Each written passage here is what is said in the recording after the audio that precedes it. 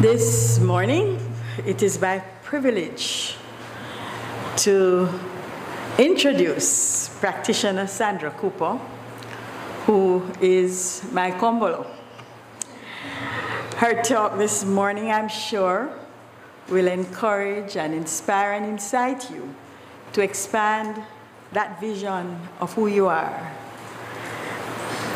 and to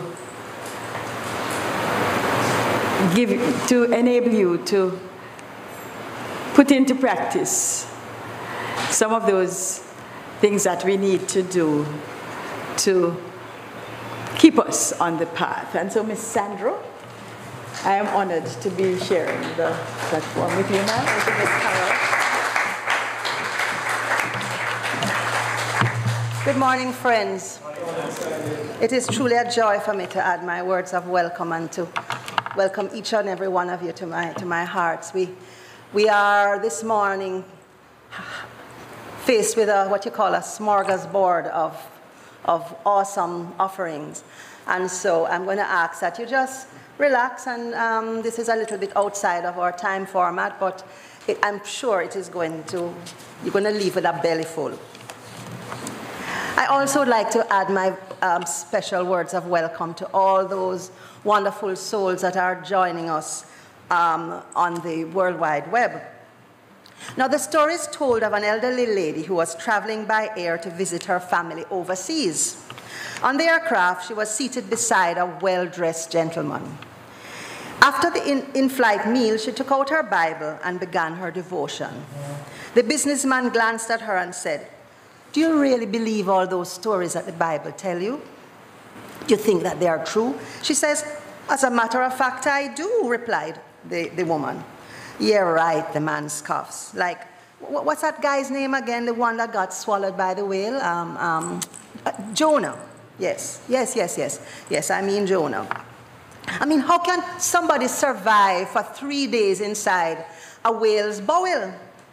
"I don't know," replied the old lady, "but I can ask him when I see him in heaven someday." Feeling smart, the young man said, "Okay, but what if he's not in heaven because he went to hell?" Then young man, replied the old lady calmly, "You can ask him." Stories of heaven and hell were fed to me as part of my early religious upbringing, along with other offerings about temptation, sin and the devil, God's vengeance and judgment, the valley of pain and suffering, and the inherent evil that existed in the world.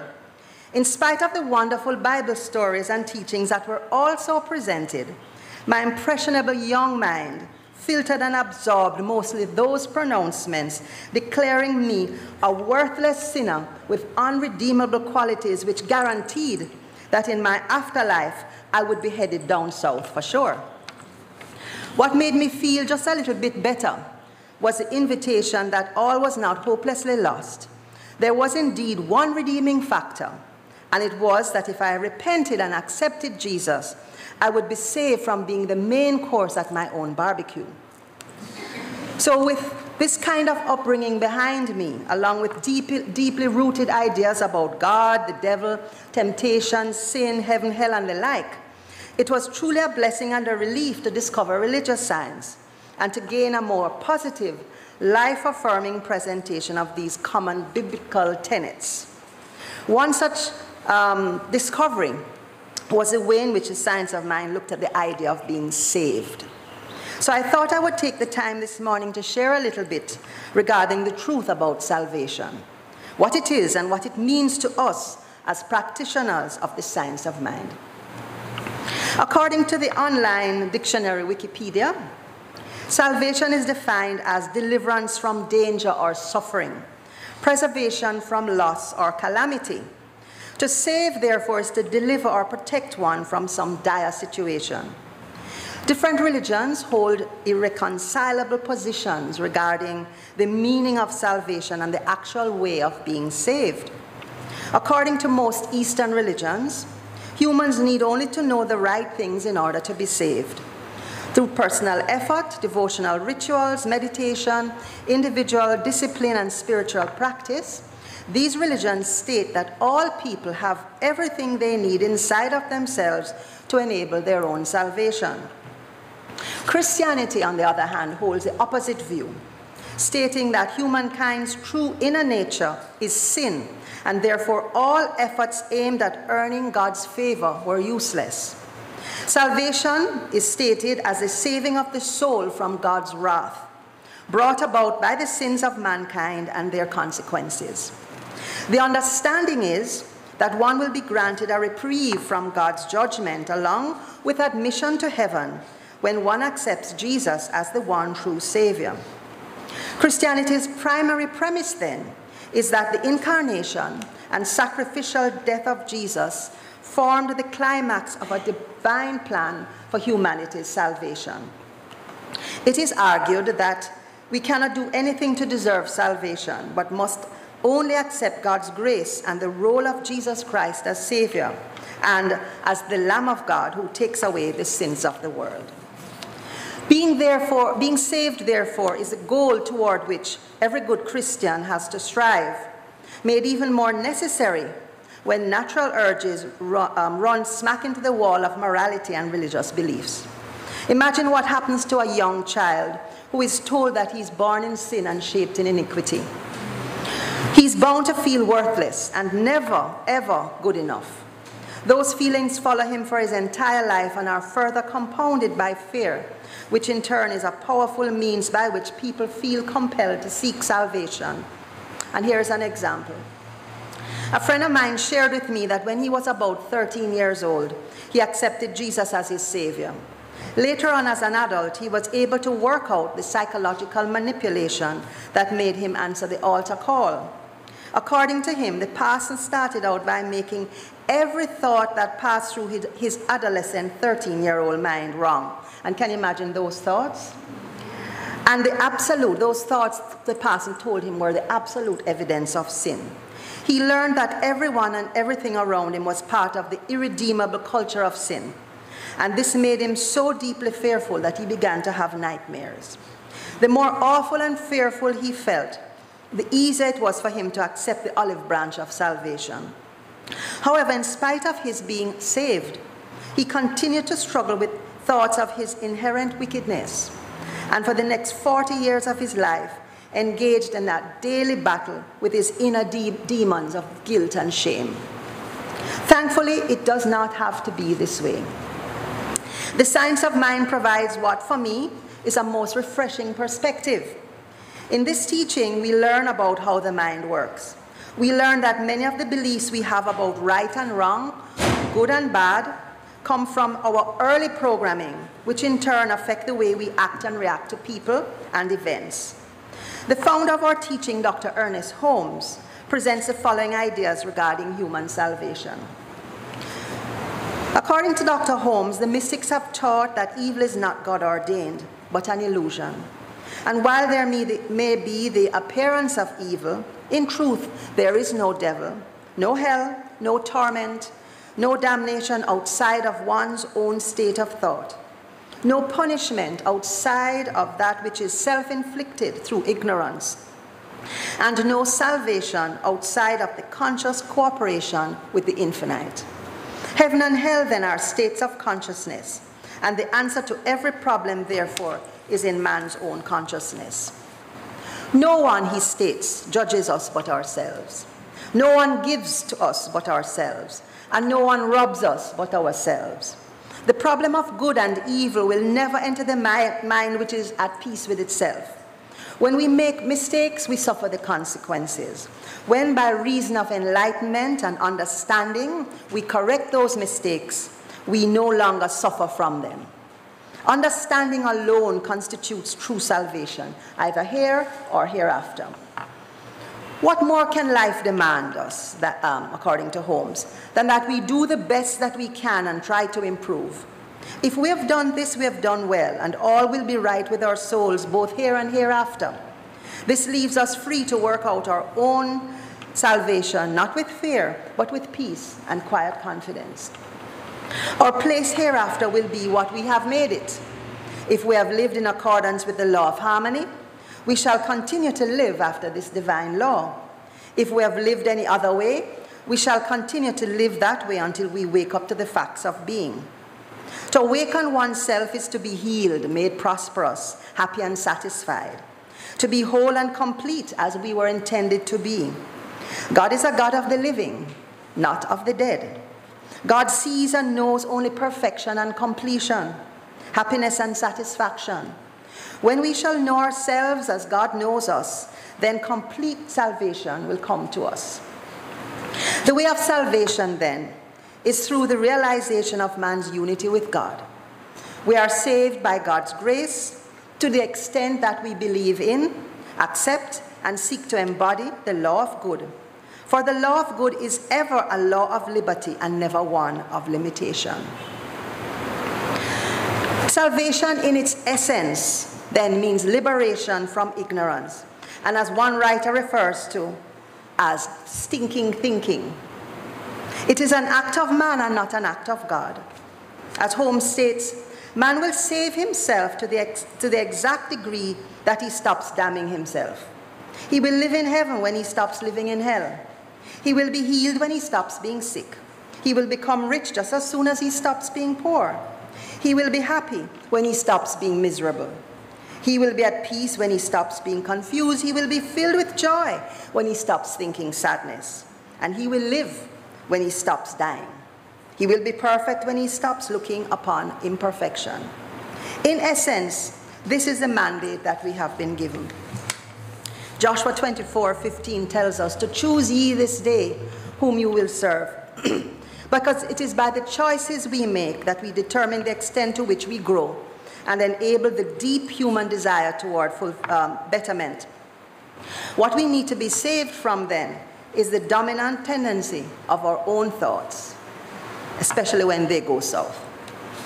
The good thing is that every single day presents opportunities that put us at choice regarding the quality of life that we can experience moment to moment, and enables us to facilitate our own salvation.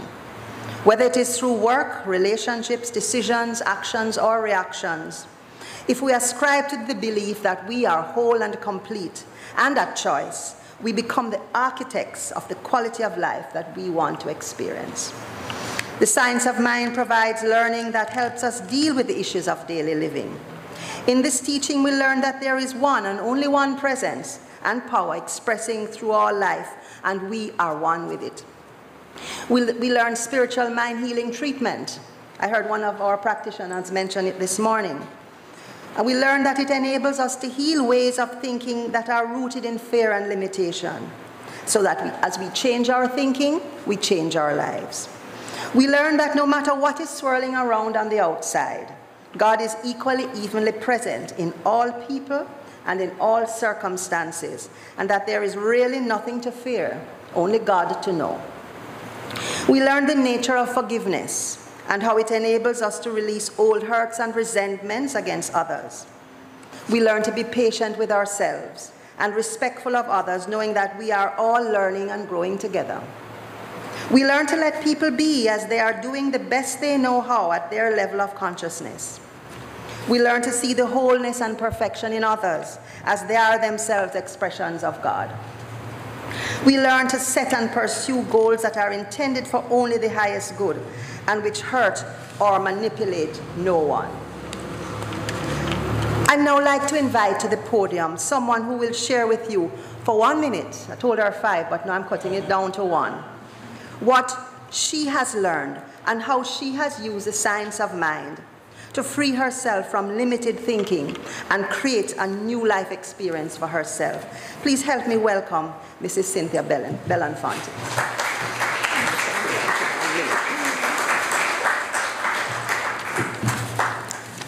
Good morning, everyone. Okay, I grew up learning that salvation is something that you achieve at the end of your life. Also, some of the statements that I heard is that Jesus is my Savior, and He has to save me, and I must be baptized in order for Him to give me salvation. Also, that salvation means not going to hell or heaven, and if I did not meet these requirements, then certainly I would be going to hell or heaven thereof. These are some of the things that really, the statements that really propel me to go on to be on the treadmill of life, trying to find salvation. I was so terrified. I had sleepless nights, anxiety, fear, and emotional distress, to name a few. I would lie awake at night trying to assess my situation. Was I in? Where was I? Hell? Heaven? Which one?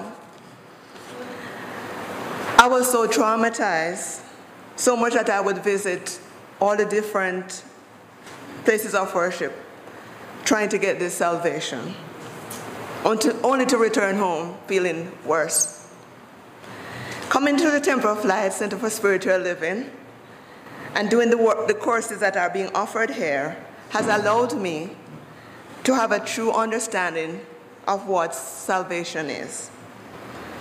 Salvation now for me is a freeing of the self from bondage, from limiting thoughts, limiting beliefs, and ignorance. Salvation liberates me to have a better and better relationship with myself, with God, and with others. Salvation for me now is knowing the truth, which allows me to be the person that I want to be, to do the things that I want to do, and to have the life that I want to live. Thank you. Thank you, Cynthia. And I'd like to endorse that. I do invite you to choose to do a class over the next couple of weeks.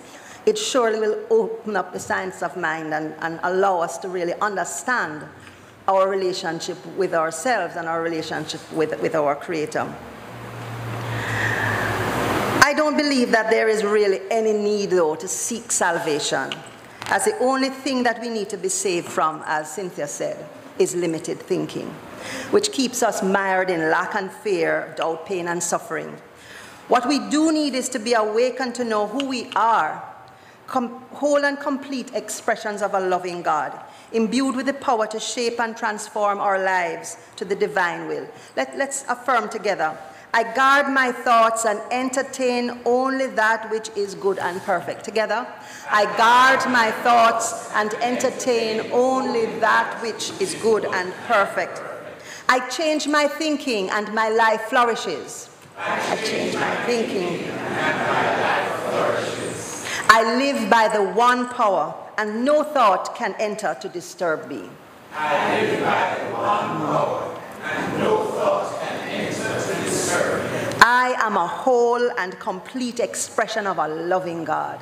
I am a whole and complete expression of a loving God. Turn to the person next to you and say, you are a whole and complete expression of a loving God.